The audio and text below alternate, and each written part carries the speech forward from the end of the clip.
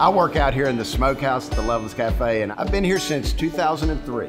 I'm usually the first person that's on property every morning. I get here around 2 a.m., shovel out the pit, start a new fire, get ready for each fresh new day. One of our best specials is the watermelon ribs. First, we use a St. Louis cut spare rib. We dry rub it with our own dry rub recipe. We add some brown sugar to that, and we smoke them in our pit. Then I cut the ribs in 3-bone sections and I slather it in the sauce really well. Then I cut up watermelon. I throw the rind away and I liberally place that all over the top of the ribs. And then I put them in a slow oven, about 250-degree oven, for about 3 to 3.5 hours. And then they're ready to serve.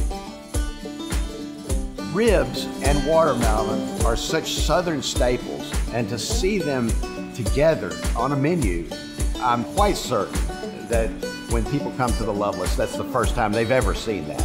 Not only will they never forget the name, they'll never forget how good they are.